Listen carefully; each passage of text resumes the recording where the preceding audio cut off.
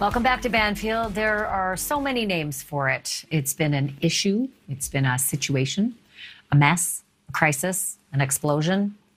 I'm talking about the homeless problem in America. But despite all the different ways they've come up with to describe it, our lawmakers never seem to come up with a way to solve it.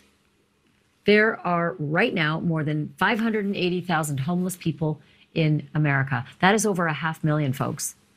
And while you might be surprised by the size of that number, you're probably not surprised by the size of the problem. Anyone who has been to a major U.S. city lately has seen it. People are asleep on the street. People are asking for money on the corners. And the groups erecting massive tent cities in fields and on roads and under bridges. Most of the homeless population, about 70%, are just single individuals, with the rest living as families with children. Which is why a one-size-fits-all approach is a really tricky thing and doesn't work. But that hasn't stopped our lawmakers from trying. Over the years, they've treated the homeless like a nuisance or like victims and even like criminals. But none of those approaches have done the trick. So now they're trying something different. They're treating the homeless like tenants. And they want all of us to be the landlords. How about that?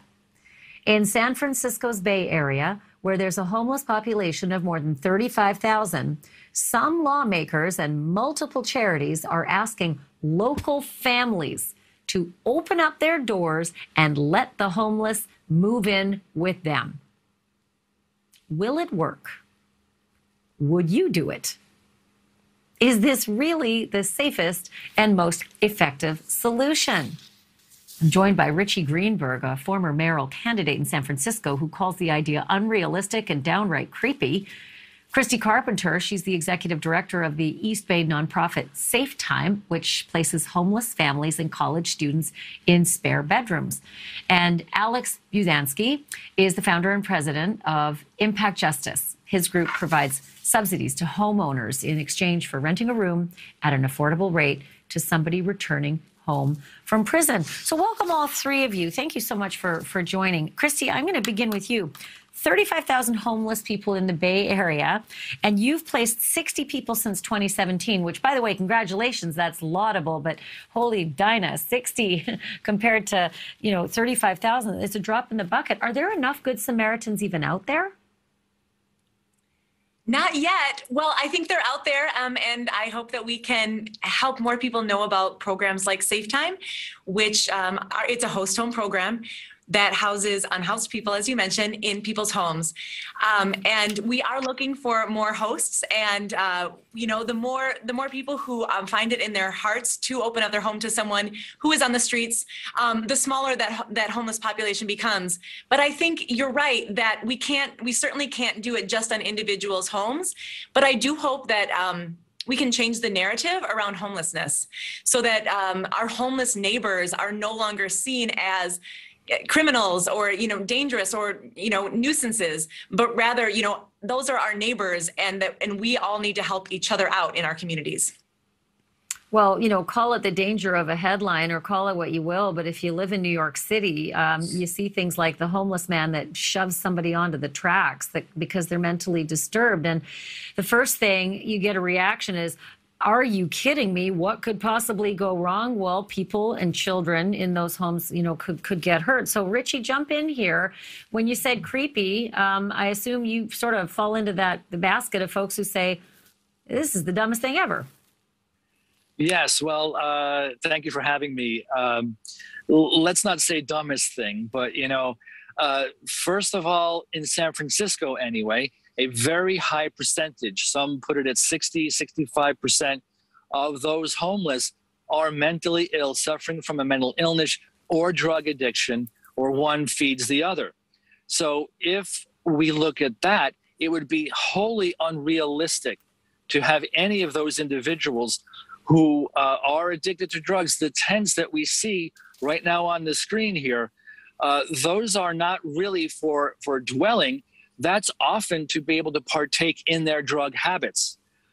San Francisco has thousands of these, and that's a real big problem. You cannot have these individuals in a well-meaning person's home. It is unsafe, it's unrealistic, it's very different from bringing in someone who is down on their luck, or a student, or perhaps even someone who is previously incarcerated and is coming out of the justice system. This is a very different situation here. And that's the situation that we're finding now, that there are many politicians who are running for office, including in San Francisco this year and next year, who are trying to find some way to curry favor with voters with these kind of proposals when they really have very, very little chance of success. So, Alex, on the list of people you might not want to open your door to if there were just a stranger knocking, someone who's homeless might be pretty high, and definitely an ex-con who just, got out of prison would be on that list too. And yet you're able to find people who open their hearts and bring in your clients and give them a safe place.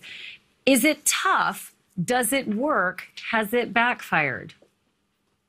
So at Impact Justice, my organization, our initiative is called the Homecoming Project. We place people who have been in prison for at least 10 years into homes of people who have an extra bedroom, and we pay those people a stipend on a daily basis to take individuals in, and we provide some wraparound services using essentially community navigators, life coach-like people. We'll support the homeowner and the people inside the home and the participant who goes into that home. We find it extraordinarily successful. We have certainly high demand of people getting out of prison, right? They've been in for more than 10 years. We know a lot about them. We know a lot about the hosts. We interview everybody. We try to make good matches. Our biggest problem in keeping hosts isn't that there are problems. In fact, we've had no problems of any significance. 0% recidivism for people we've placed. The biggest problem is that the hosts and the participants create such a good relationship that the hosts go on to enter into a long-term housing relationship with those people. Well, that doesn't sound like a problem at all. That sounds pretty successful.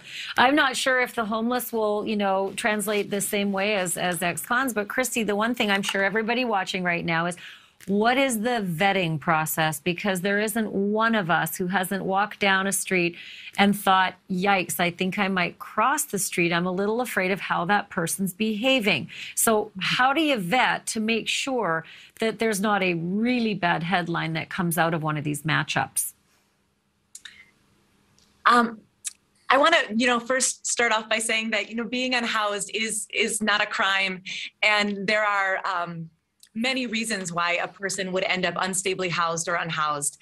And many of those are not a reflection on that person's character. And so I also want to, acknowledge what my colleague is saying, just that not everyone who is unhoused is a good candidate for a host home program. And the idea is not to solve, the homelessness issue with this one solution, which is host homes. But we do believe that there are people who are unhoused, who could very safely and comfortably and in a positive way move into someone's home. I'm a host myself. I've been hosting for the last 5 years, and I've also never had any problems of significance and have had some wonderful relationships result. Now, so Richie, I think Christi makes it. Go ahead, Christi. I was going to say, of course, the vetting process and the support along the way is really important. In our host home program, the host and the guest meet multiple times before move-in occurs, and both need to agree that it is a good match. We do that in addition to background checks and reference checks. Ultimately, it is the decision of the host and the guest for the move-in to happen. No one is forced against their will, even once they sign up for the program to take a specific individual. But you make a good point that there are a lot of people who, they don't fall into that category of scary or dangerous or troubled or mentally ill. But Richie, I do want to read from the National Homelessness Law Center what the 5 main causes of homelessness are: lack of affordable housing, unemployment, poverty, mental illness and the lack of needed services, substance abuse and the lack of needed services. And so when I see stats like that, I think, God bless Christi, but where the hell is the government? Where the hell is the leadership to do what these people, God bless them, shouldn't have to do? They shouldn't have to open their own doors and fix the societal problem of homelessness. This is created from the top. It should be fixed at the top. Where are they? Well, you brought up actually a very good list of the different categories. And I was actually going to mention that on my own, that what tends to happen is you lump politicians and others lump all the different categories of the type of homeless unhoused into one. And they say we have 35,000 unhoused homeless in the Bay Area, and we need funding. Well, in reality, when you look at the specific types of homeless, you have those who are the drug addicts and those who are mentally ill, suffering from mental illness. Then you have some that are down their luck. They just lost their job. They were living paycheck to paycheck, and they're good people, and they maybe are crashing on someone's couch or an extra bedroom already.